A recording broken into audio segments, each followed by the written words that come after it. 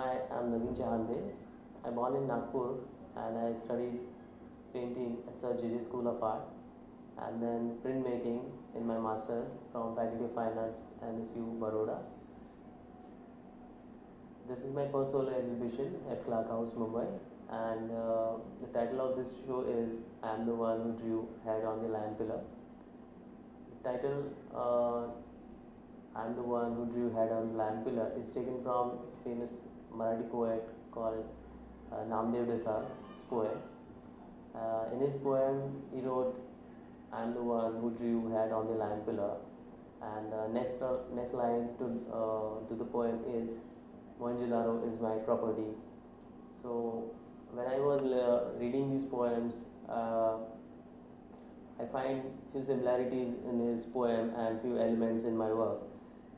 Like in some of my work, I made Ashoka pillar, Ashoka stambhas, stupas, these kind of things.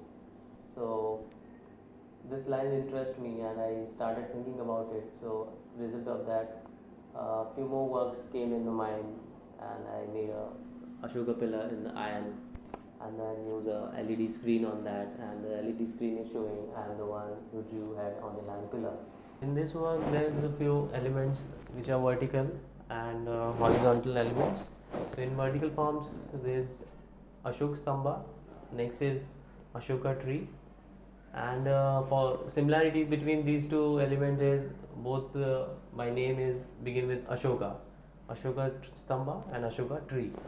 Second similarity is both the forms are vertical, and when I was in Bombay, I used to see various commercial chimneys from factories, and during that time that factories used to demolish, and it is converted into the malls, but with decoration and some renovation, owners of that places, they kept this chimney as it is, and they demolished the mill, and it converted into malls. So I just keep vertical elements one top of the other and try to create a one more vertical form, and in the same way, when I was doing this, I was also thinking about some horizontal forms, which is again horizontal with our information, what information we have about it. Like one sleeping Buddha is always horizontal, one limousine car, bridge from railway station, train, which is a very big horizontal form. So my basic idea was to make a sculpture of these all elements, and each element I wanted to make in 20 feet high. So I was trying to do that work for a long time, and it was very difficult because if I'm making these elements in large size, then there's a problem of installation, and it is also too costly to create things. So that was in mind, and but I wanted to make that somehow. So once I was watching John Millet's work, and in one of his landscape, he painted a huge landscape which has a lot of empty space. So I realized, I felt, if someone gave such a space like this to me, so I can install my work in that. So this was came in mind, and after few months I just thought, why not I will take space from John Millet and I will install my work in his space. So I painted his landscape, and in his landscape I started installing or painting my elements in this L shape, vertical and horizontal. I also paint a few some of his various works, like this work is John Millet's separate work. This is another separate work of John Millet, and I gave space to that other works in the landscape at various places. I wanted to see this sculpture from top view also, so I made a bird view here. This bird. This is the top view to see this sculpture.